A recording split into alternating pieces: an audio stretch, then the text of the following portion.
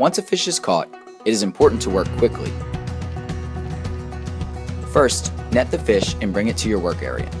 Wet your hands and handle the fish as little as possible, attempting not to remove too much of the slime layer that protects fish from bacterial infections.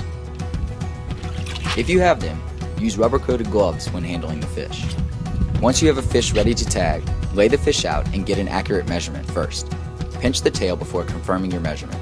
If you have a partner, have them record the length. 18 3/4. 18 3/4. Next, you will need your tagging tool, which houses the tag. Insert the tag into the gauge of the tagging applicator. It is important to make sure that the barb sits in the notch of the needle.